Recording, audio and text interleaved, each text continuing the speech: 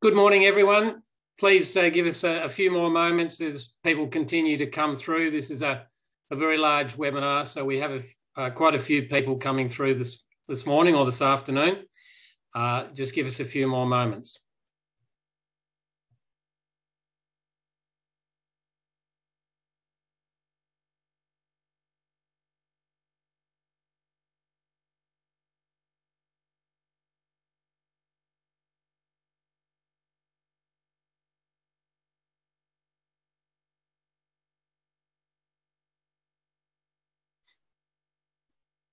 All right, well, I'm sure that there'll be others that continue to join us in the next few moments, but we will get underway.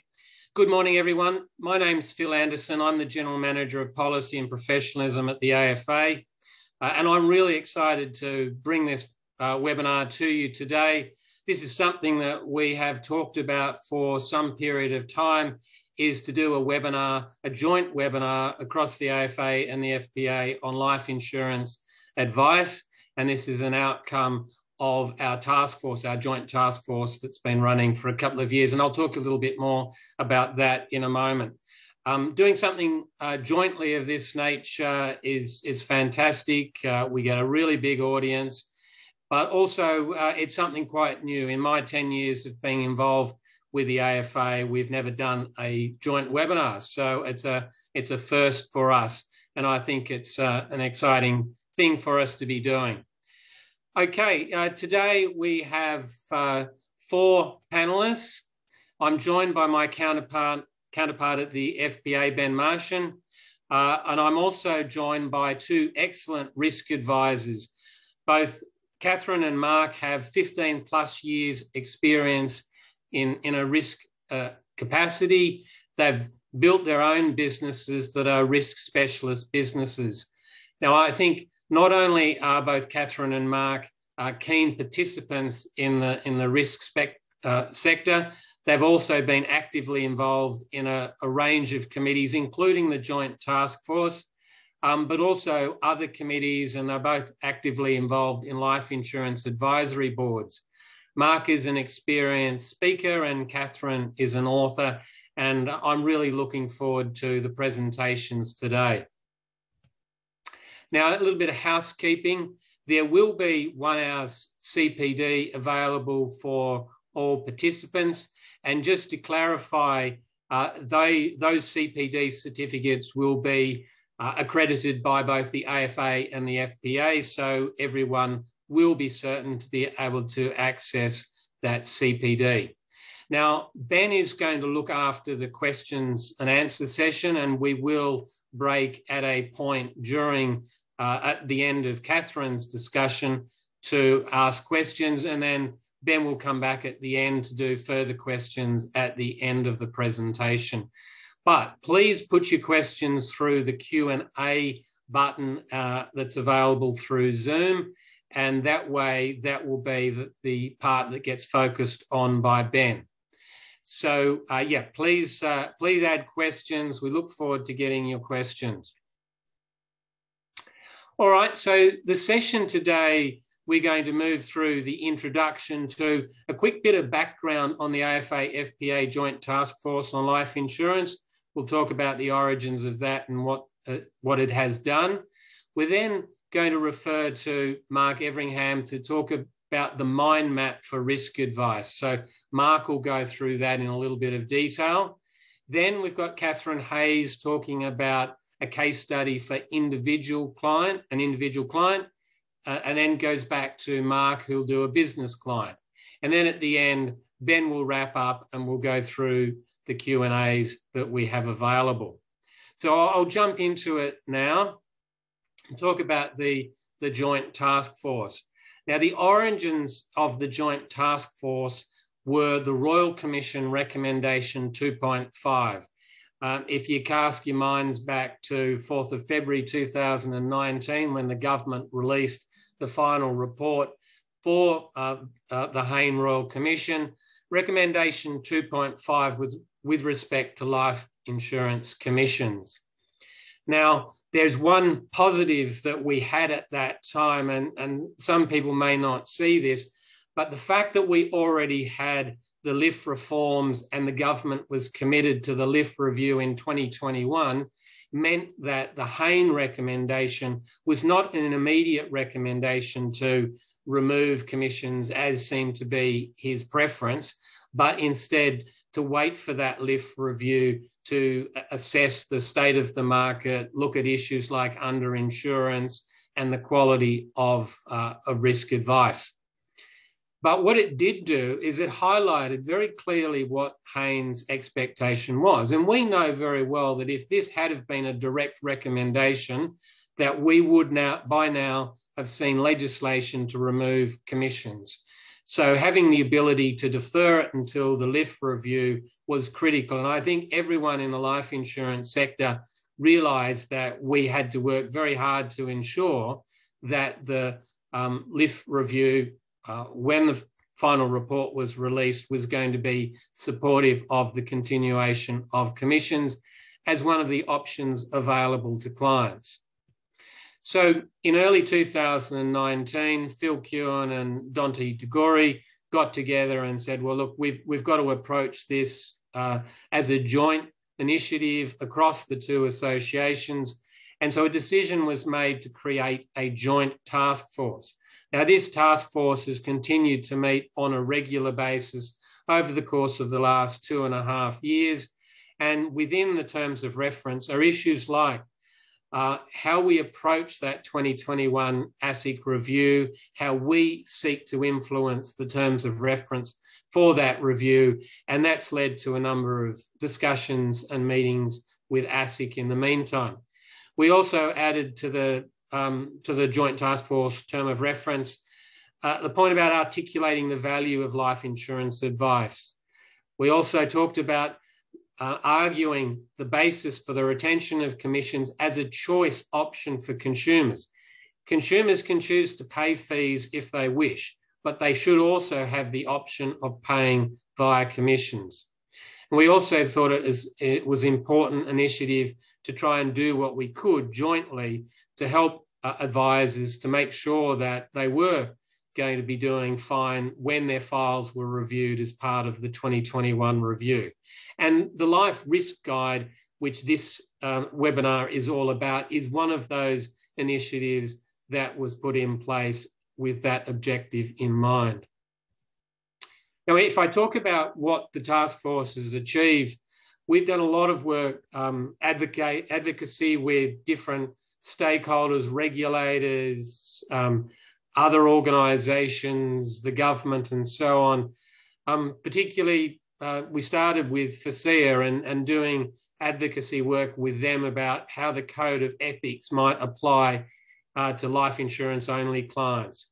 Working with APRA on their proposed intervention into the IDII market, which was first announced in late 2019 and came into force with the banning of agreed value policies from April of last year. Working with ASIC, providing our own input on the methodology that they were using for the LIF review. And this is things like how they selected files, some of the important determinants of the reviews that they've done. Talking with both ASIC and APRA about emerging concerns in the life insurance market. So in recent years, we've seen very sizable premium increases. We've also been quite vocal about our concerns about discounting practices, those sorts of upfront premium discounting practices. These are all things that we've taken the opportunity to advocate on. Also working with the Actuaries Institute in their response to the IDII intervention. And for those who have been looking at some of the new products that have been made available in the IDII market, you'll very much see the influence of the Actuaries Institute recommendations in some of those new policies, whether that's the income replacement ratios or it's things like own occupation to any occupation after 2 years. And we've also played an active ongoing role in meeting with stakeholders, putting forward to them an advisor perspective on some of these reforms.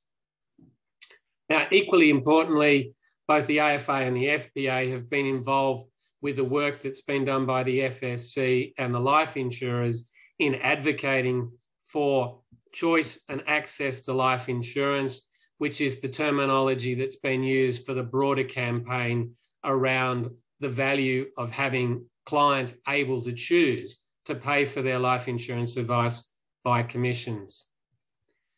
The current membership of the task force includes the president or chair of each of the associations, the CEO, the head of policy, and then a couple of practitioners from each of the two associations. So you can see there the 10 current members. Now, special mention of Mark Everingham, who served on the task force for well over 2 years until very recently, and has only just stepped off, but Mark has graciously agreed to help us with the presentation today. All right, I just want to end by talking in the context of the Life Risk Advice Guide, that there are some very recent major changes that will ultimately influence the guide. The first one is Standard 3 of the FASEA Code of Ethics, which is on conflicts of interest and duty. This has, in our view, long been a problem, particularly for risk advice, because there's very few who would argue that commission of some form is a conflict of interest, whether it's which product you choose or how much cover you recommend. There is always going to be factors driven from your recommendations that influence how you'll be remunerated. Now, FASEA have then, subsequent to the original release of this standard, reframed it a little bit to provide certain conditions that in their guidance they said would permit commissions to be payable. Nonetheless, we think that it is still a standard that needs to be fixed so that it works in practice. And the other key point to mention is that one of the codes that advisors are obliged to comply with, the TPB's Code of Professional Conduct, will no longer be applicable from the 1st of January next year, when the Better Advice Bill and the single disciplinary body comes into force, and the tax financial advice requirements will be captured under the ASIC and the Corporations Act regime, and we'll no longer be dealing directly with the TPB on that. There's a little bit of context on the joint task force composition, what we've been working on over these last 2.5 years. It remains an active committee, and we will continue to meet, and we will continue to pursue options to advocate for life insurance advice and the regulatory regime that applies. Now, I'm going to now pass over to Mark Everingham to give us a briefing on the risk advice mind map. So over to you. Thanks, Mark. Thanks, Phil. Hello, everyone.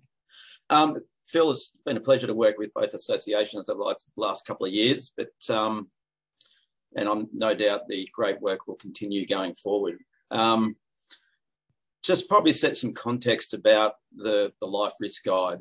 I think this mind map sort of sums up the essence of what this document's about. And fundamentally, it starts with the fact that life risk advice is not simple. There is complexity to it that requires expertise by the advisor to consider a range of the client's circumstances when providing advice in this area. And so if you work your way around the mind map, you're looking at issues of debt, where you place cover inside of, outside of super, what is the impact of that as far as erosion of funds go, what cash flow constraints does the client have when considering insurance, how do we as advisors charge our clients for the work that we do, are we a commission only practice, are we a fee for advice practice, or are we a combination of the both?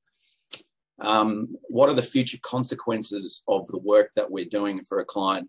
Because we're setting up something not just for today, but for something unplanned that happens in the future. So that might be consideration about step versus level premiums, again, erosion of super and things like that. Obviously, with anything we're doing, it comes at a premium cost, so that will have an impact on the client's investment and saving capability. You then need to consider, well, what are the estate, non-estate payment of proceeds that a client is trying to achieve in the event of their death or disability? You know, where is the right structure to hold their insurance? What are the right ownership mechanisms? And you'll see how myself and Katherine consider those in our case studies shortly. Obviously, there's tax treatment and consequences of deductibility of premium, the tax treatment at the time of claim, depending on the purpose of the insurance. And then once we've considered all those sorts of situations for a client, we then have the understanding of a complex product situation, which obviously has only been enhanced recently with the change of income protection, and what are the impacts for clients long term. So, for example, what happens when someone goes from an own to any occupation definition through an income protection claims process. So I just wanted to provide a little bit of context with respect to the guide of saying, look, this is all the things that an advisor needs to put their mind to and apply to the individual client situations sitting in front of them. And the reason it's so messy, I guess, is each of these items interplay with each other as you consider, one component to another. So my encouragement to everyone is to sort of use this mind map as a checklist of some of the issues that need to be considered when you're preparing advice for a client. So to put some of this into context, I'm going to hand over to Katherine Hayes now. Katherine will run through some of her thoughts about putting together advice for individual clients, and then I'll pop back with respect to business clients. Over to you, Katherine. Thank you, Mark. Yes, so today what I'm really going to do is I'm just going to be focusing on how I apply some of these principles in terms of best practice for my service offering. So I'll be touching base on a few of the different elements about the guide and what's contained within the guide. And just to preface all of this, to speak to my client base, it is largely young professionals, mums and dads, ranging from their mid-20s through to mid-40s. And of course, every advisor is going to have their own in-house views, their preferred processes, and just the personal flavour that is simply brought to the experience that you offer your clients. So this best practice life insurance guide, it really is just a resource for anyone who wishes to reflect or review on their processes. So section 1 of the guide is really touching about defining the scope. And there are so many ways that you can do this. Obviously, one of the more formal factors is your fact find, a specific client direction, whether that's been noted by emails or potentially using that terms of engagement. Being a risk practice, I have used a letter of engagement, so I see that as slightly less formal, which is really just about setting out the client expectations on the costs at each stage, the advice process, and other matters of how we handle things such as cancellation and even our hours of availability. And of course, the fact find other documents are useful for recording the scope. So what I have done is I've actually shared a copy. If Phil, we could just jump to the next page. This is just an example of a template of a letter of engagement that I have used to go through with my clients to let them know that what they can expect from the process, noting that we will be putting effort into researching what they have in place, right through the fees and charges they can expect along the way. I do get very good feedback from clients with the use of the letter of engagement, which is used at front, because not only does it cover things like the initial process, it talks about what would happen at claim process, and it can open up conversation pieces in those areas. It covers things like reviews, because some people are of the opinion that you're just there to set up the policy and you disappear after that, because that's what they've heard. So it can help alleviate or address some of those misconceptions and set those expectations, because as we know, a lot of the issues come when there is a mismatch of expectation. It also positions us to address things of what happens if a client needs to retain a policy for reasons such as avoiding exclusions or loadings, and how we address that in terms of how would we sort out managing our time if we're going to manage a claim on a policy that potentially we didn't establish. So it opens up those conversations. So that's just my example there. If we jump to the next page, this is my version of something that I have built into my fact find. Now, as I said, everyone is going to have their own way of doing things, because section 2 of the guide is really all about how do we collect that hard and soft data. Now, I would traditionally use a electronic fact find and pre-assessment health questionnaires before a client comes to see me. So I've got a really good understanding of their situation, but this is more my soft approach in terms of really educating a client about what it is that they may need to consider. As far as goal setting goes for clients, especially the age group that I deal with, to have someone come in who's specifically asking for insurance advice, when they come in, they just say, look, I just know I need cover. I don't know what I've got, but I want to be protected. That's very hard to work with in terms of simply going, okay, I can give you something that will protect you, but what that looks like is going to be very different from each person to the next. And most people aren't aware of all the types of cover being available. For example, trauma insurance, most people aren't even aware it exists. So to help with ensuring that the client is engaged in the process, this is what I use. Because drawings, for one, will deepen the understanding, and you'll see this diagram I have showing the way covers interrelate. I would often hand draw these pictures, and I got to the point where most of my clients would take a photo of this diagram because they said it was the first time they understood where the differences were with the cover were and how they interrelated. So noting these areas in each area, it opens up a discussion with the client. Just talk about what would you want in these range of circumstances? And these are tailored to my own house view. But I also leave blanks because there is always scenarios where clients add things that you may not expect, or perhaps you have an idea that you want to throw past the client and see what they would like. You'll also notice that I've called it initial desired outcomes, because this is an opportunity for people to throw out ideas which they may refine and exclude down the track. I think it's also important when we're talking about risk advice, it's important to educate clients on things such as their preferences.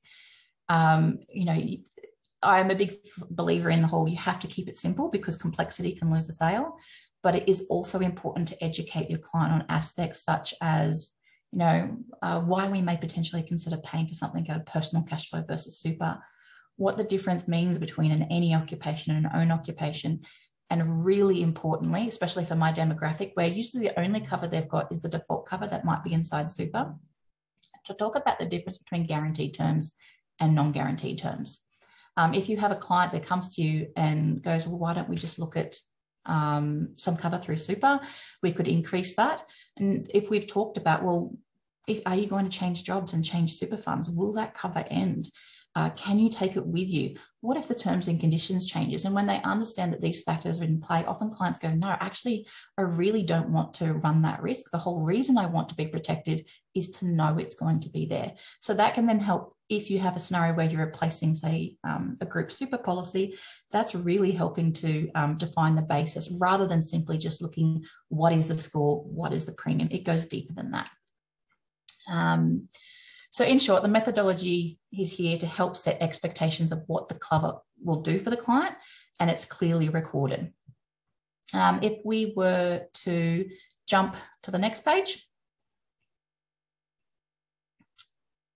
Okay, so once we've got all that information, as we know, this is where the real work starts. We've got all the information from the client. We've got our hard data. We've got our soft data. This is an example of a small snapshot of a table I've used with a client recently, where I've simply said, following all of those goals, my way of saying to a client is, this is what you've told me is important to you. This is not a recommendation of how much cover you need. It's just, this is what you have told me that are important to you and what you are prepared to rely on, whether it's cash at bank, existing insurance policies, your superannuation balance. Have we captured it correctly? Is there anything missing? And most often clients would come back to us and say, that's fantastic. I had not actually considered, element X, Y, Z, but now that we're talking through it with the examples you gave me with previous claims, I realized that that would actually be important to me. So it's a part of educating and helping to refine things with the clients. So this is just the piece that ultimately will allow you to then go on and provide that advice. Is giving you that opportunity to confirm and refine, I also use this stage here with a second meeting with the client where I would take the opportunity of saying, look, we've researched your health, we've researched the possible insurances that are available, and we can discuss what indicative terms would be available. Are we expecting exclusions? Are we expecting loadings? What is the ballpark cost likely to be? And so that's when we get to a stage where the client may say, right, I love these outcomes, but at that price, I'm really not quite prepared to pay for it. And then it goes back to the client saying, okay, of these things, what's most important to you? What are you prepared to either retain that risk yourself or forgo the outcome completely? So it really does help us refine that before it goes on to the statement of advice. Once again, as far as a compliance aspect and document, if a client was to make a claim later down the track saying they didn't have enough cover, this is a really good way to document to say, hey, we did the analysis, you told us everything that you wanted and you've chosen to scale back. And it just gives more opportunities to document that. If we were to go to the next page, once we've got all of that, obviously comes down to the recommendation of that product. And as the golden rule, and this is covered by section 4 in the life risk guide, it really is about knowing your product and knowing your client. That's always been the golden rule. And I just have to say, it really does go beyond just looking at a risk software, and it's more than just the premium competitive and the score of the insurer rating. Once again, most of my clients, the cover they have is typically only just the default cover that they'd have within the superannuation fund, and it does need to be taken into account. But if you've built into your process a way of looking at more than just the cover more than just the costings, and they understand the features that are important, is there a risk of benefits being trapped in super in the event of a claim? Those kind of elements, it can really help you form your basis. I think it's also really important to point out that at a roundtable meeting where there was a representative from ASIC, comment was made by the person at ASIC that they felt that there was no difference between group cover and retail cover in their eyes, other than the commission that the advisor received. So they did not see the justification for that because they were simply looking at it as sums insured and a cost basis. So if you can document discussions around the importance of features such as premium structures, ownership structures, the definitions, the portability, accesses, and aspects such as whether the cover is guaranteed, or these can really help form your basis of the strategy.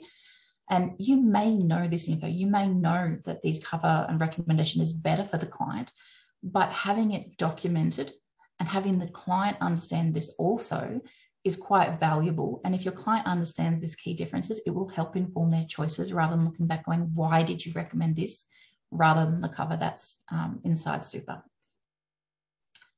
Okay, if we go on to the next section.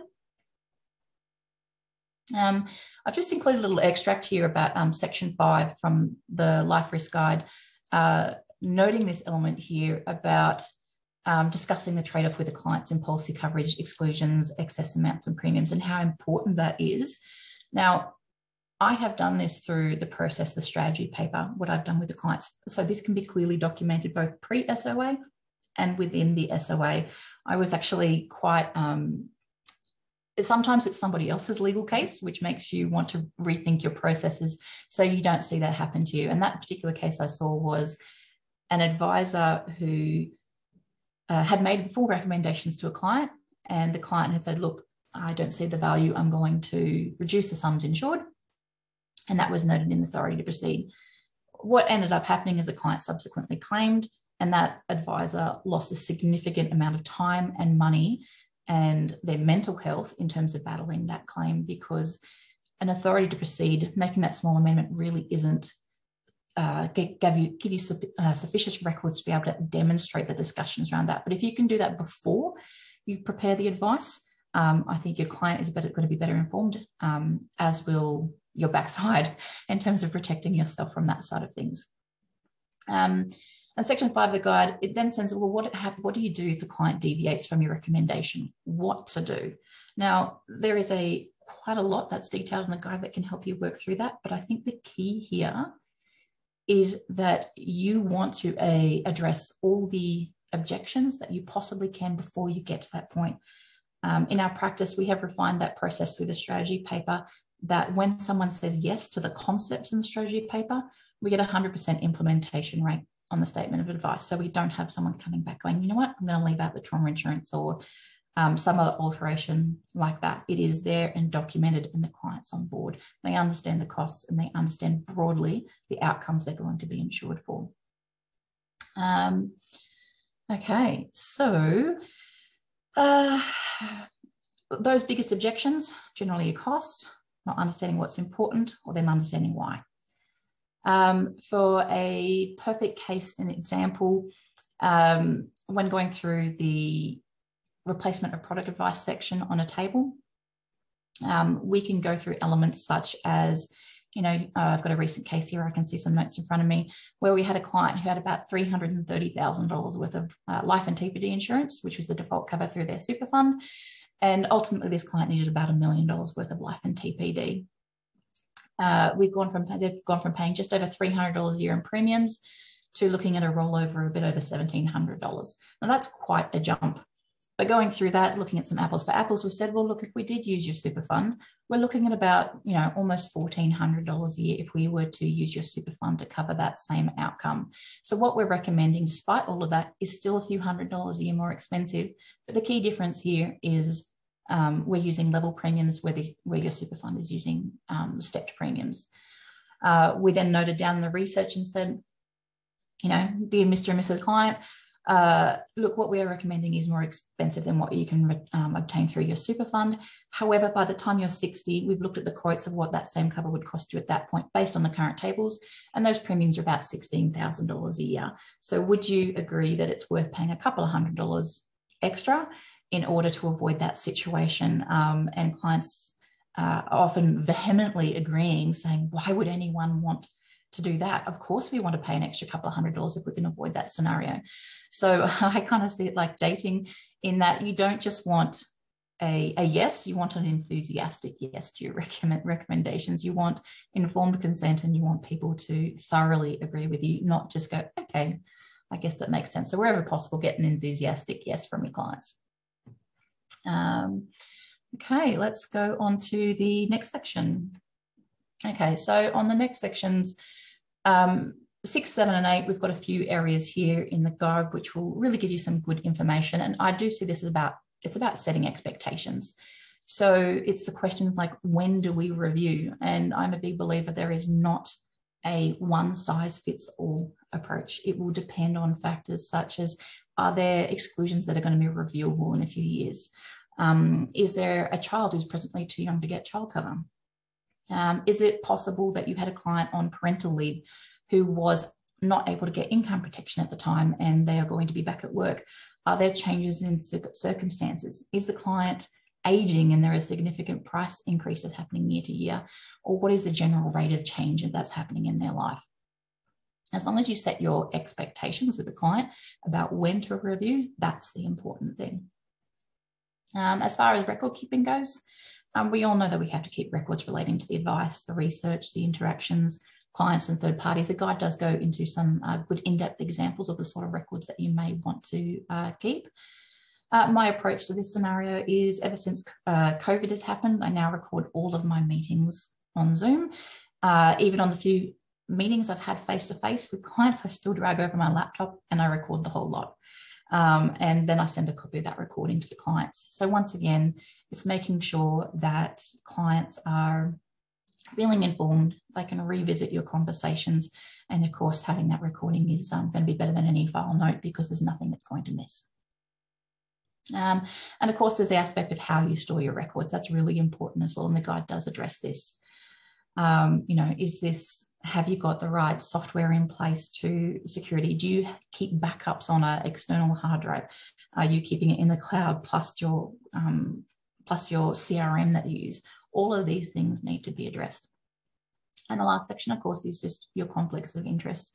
I'll just point out it's worth having a look at that in the guide.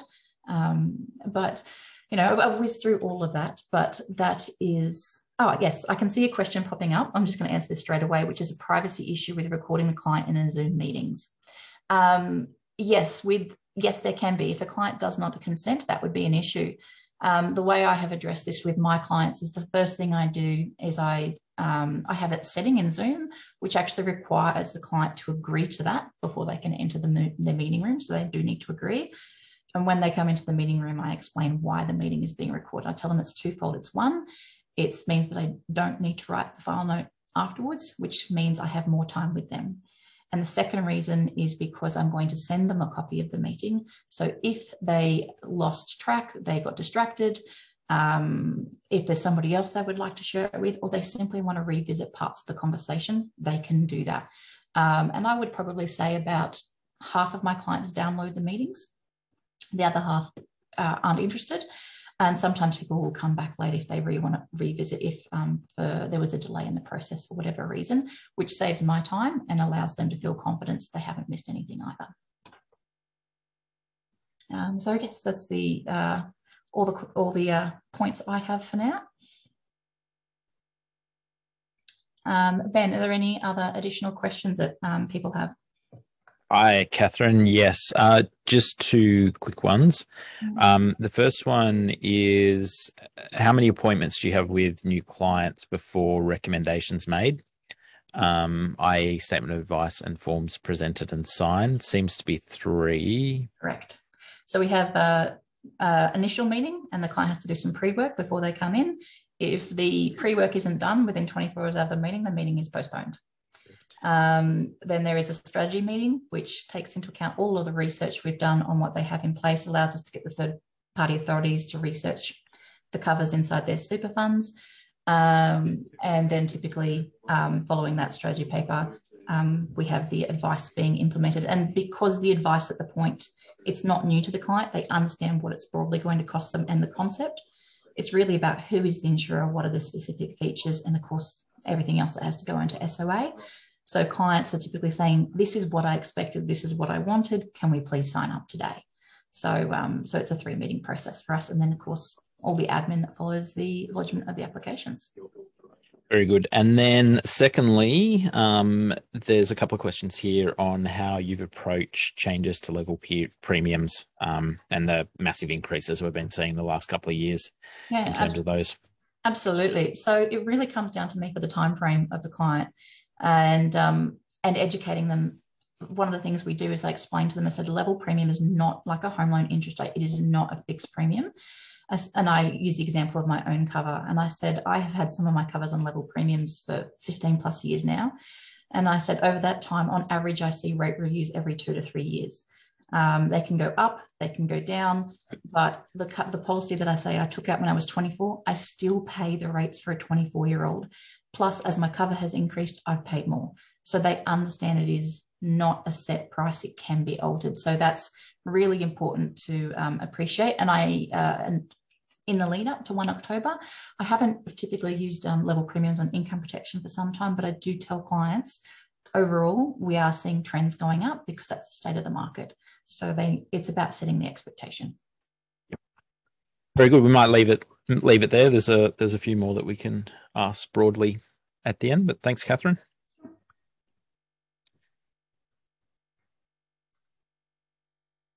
Thanks, Katherine. So Katherine went through a case study in respect to a mum and dad style of client, and what you went through there is an excellent example of how you could build a strategy and advice process for that sort of client. Our business at Personal Risk Professionals, most of our clients are business owners, execs, or professionals. So half of the work that we do is dealing in the business insurance space. Obviously, the common denominator with all business clients is they have a family, and so inevitably there will be personal advice at that family level to be given. But what I would want to go through now is just the consideration of what it looks like to give advice to a business.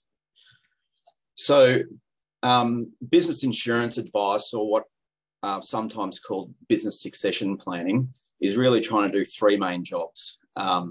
Is protect the assets of the business. So most businesses will have some form of debt involved in that business, be it external debt to a bank, where there might be personal guarantees attached, or debts owing to or from the proprietors themselves, which become an asset of the estate or the business, upon the death of one of the owners. The next is protecting the revenue of the business. So if we lost someone key in the business, what is the financial impact on that business? And then finally, protecting the ownership of the business. So me as a business owner, if I pass away, how does my family get their value out of the business to provide for the family? So when I'm dealing with a business client, I'm trying to address the business asset first rather than their personal circumstances, because apart from their home or super, their business might end up being the biggest asset they hold. So making sure that that amount of money gets to the right people at the right time is important to make sure that that business owners exit out of both sides of the balance sheet of the business, both the asset and liability side. And then we can assess, well, what are the residual personal needs that those advisors might, those clients might have. So next slide, please, Phil. But then this mud map really then is trying to show you what the breadth of business insurance advice is about. And I think the key thing here is it's not all about insurance.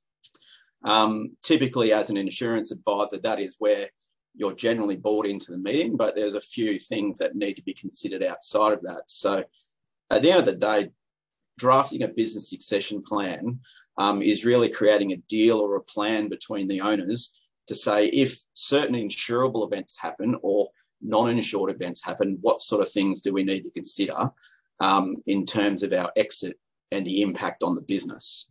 So obviously, if the event is insurable in the event of death or TBD or trauma, then that creates a pool of funding to do the range of jobs that need to be considered at the bottom.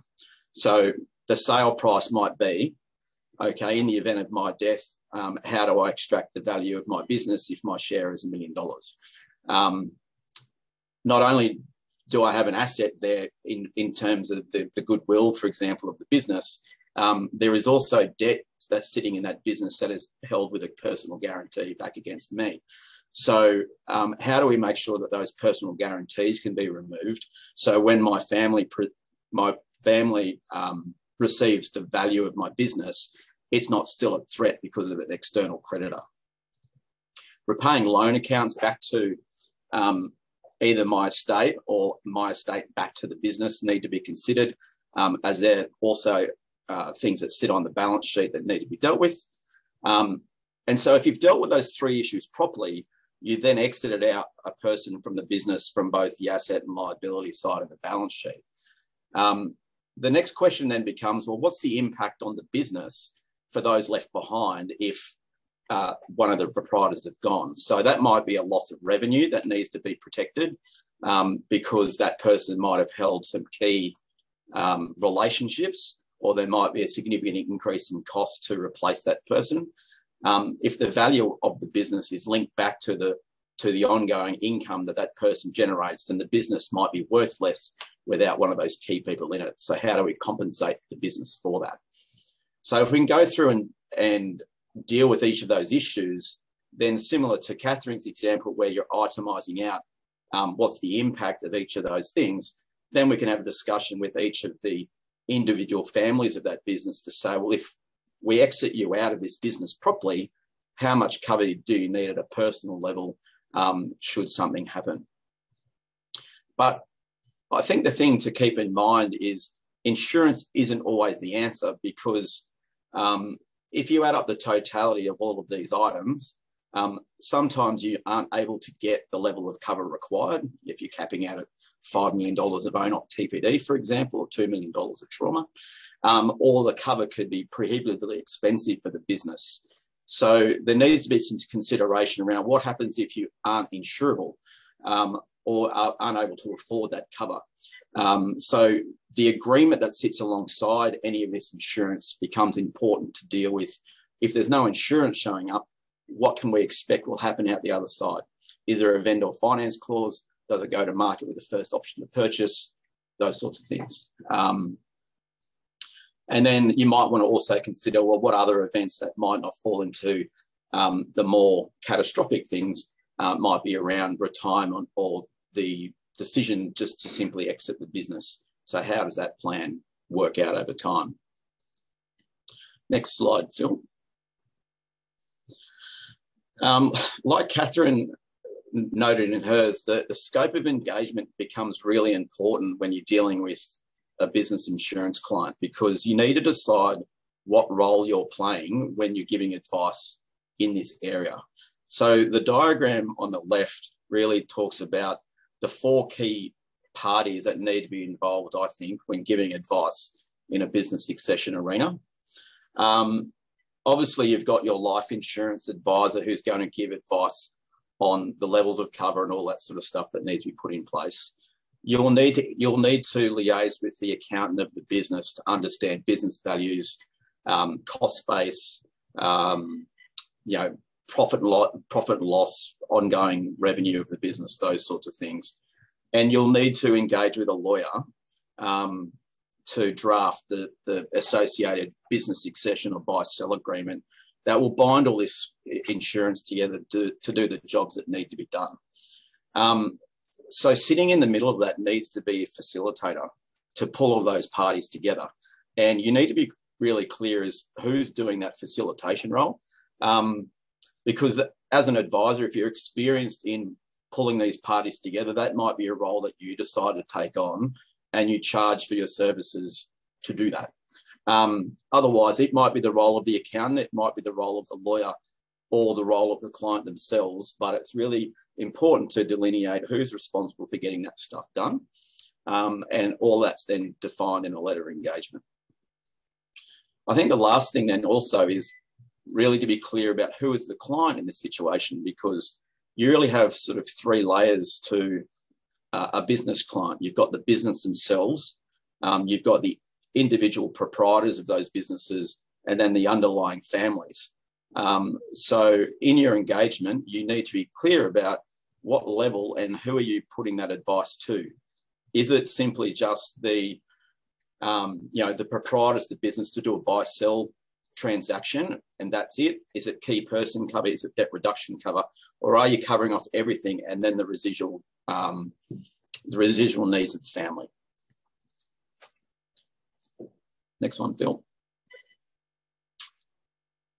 So once you've got a handle on, I suppose, the job that needs to be done and who's doing it, your role as the advisor is to get the right data to make the right advice.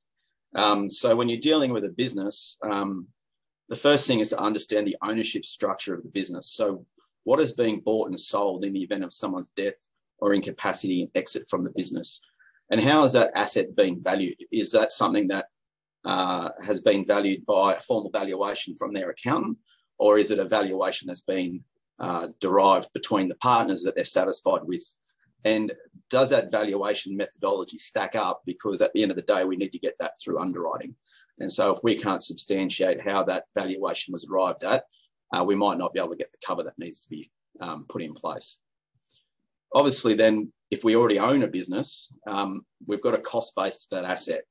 So we need to provide some indication to the client what is going to be the tax implication potentially in the event of the transfer of their ownership upon their death or disablement, so that they as a family know that they might be getting $1 million sum insured, but if there's a capital gains tax bill to go along with that, that will come out of those proceeds, or they might elect to insure that so the amount they get is after any tax has been paid.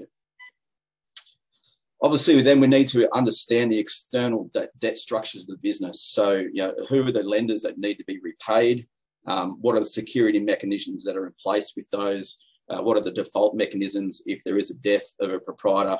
Are there any covenants with respect to the debt that need to be met as part of their lending with their financier? From an internal debt structure, that's really having a handle on what loan accounts sit on the balance sheet between the proprietors and the business, and making sure that in the event of someone passing away or becoming incapacitated, what is the repayment mechanism for those? A lot of the work then we do is around scenario testing the key person risk for a business.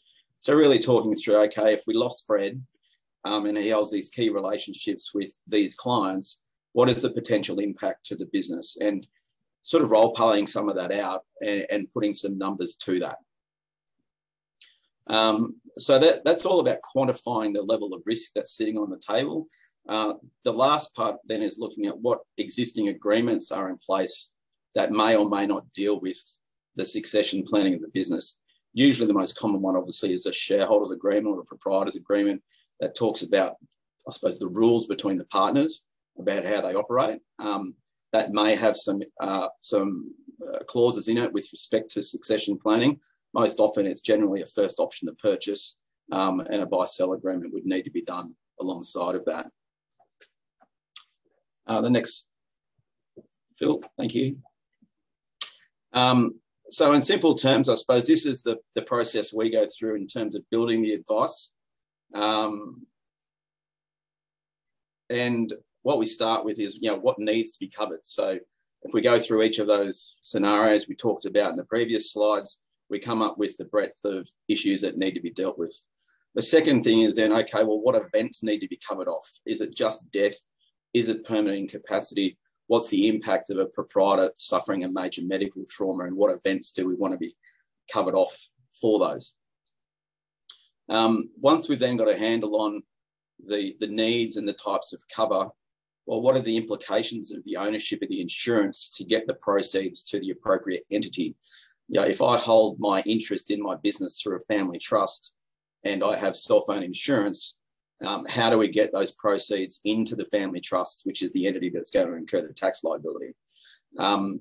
Then what are the impacts for the premiums and the benefits paid depending on the structure of insurance? For example, TPD or trauma insurance held by a company for the purpose of debt reduction will have a capital gains tax bill attached to it. So how do we deal with that? What underwriting limits are going to impact our product selection? And then what are the timeframes of the insurance needed? So again, sitting in with stepped and level premiums, as Katherine talked about before, really comes down to what's the longevity risk for the business. If you've got two young business partners in their 30s or early 40s who don't plan to be exiting for 15 or 20 years, level premium in those circumstances might be important.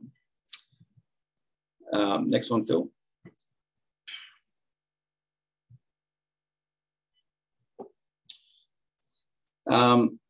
In the guide and as our role of advisors, we need to consider what things outside of the advice we're giving are going to be impacted by what we're doing. So there really needs to be some consideration about what other documentation is required to support the advice we're giving. So obviously I've touched on succession agreements or buy-sell agreements. Debt reduction agreements might be another in terms of dealing with external financiers. If the businesses don't have an existing proprietors or shareholders agreement, the business is equally as exposed, I suppose, from a dummy spit between the business owners, which could end in significant loss if they don't have those in place. Key person minutes, if you're putting in place key person cover documenting the purpose and setting up the tax deductibility or the taxable nature of the benefits at the time of claim. And then the underlying estate planning requirements of the proprietors, so their wills and powers of attorney. Again, who's going to draft those comes back to the engagement point in the first place. So is it our role to facilitate that if we're playing that, or is that being handed over to the client or someone else to get those put in place? And I've talked about uninsured events earlier. Next one, Phil.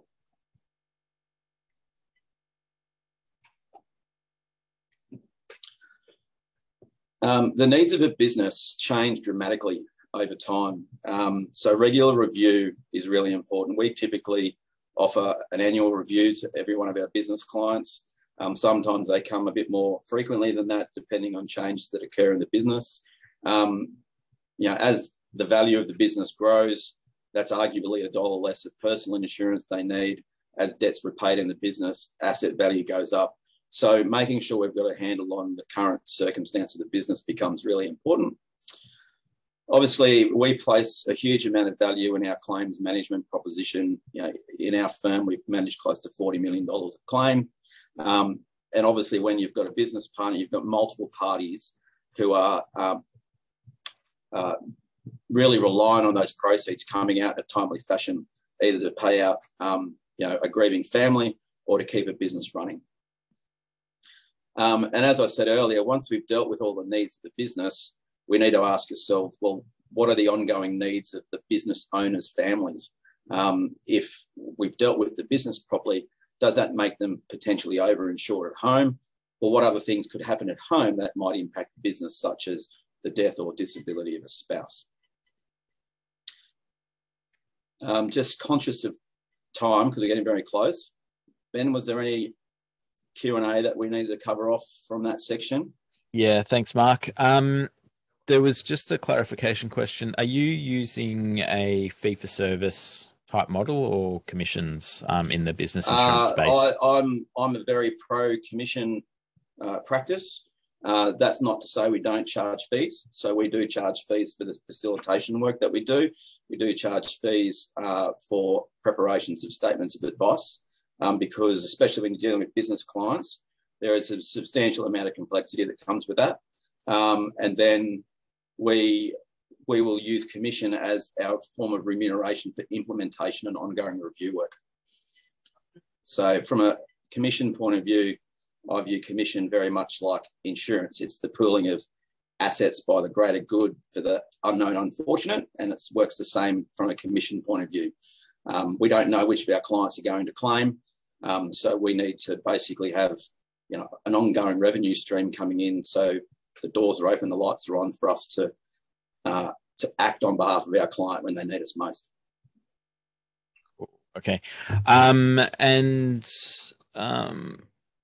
Katherine, you were mentioning that you record meetings. Does your licensee approve you recording meetings? I think my licensee is attending online. But look, I don't think I would say that I haven't said it's been disallowed, but I've had my files audited with recordings and that hasn't been an issue. I think it really comes down to what the client has to be able to agree to it, and it has to be stored securely. Okay.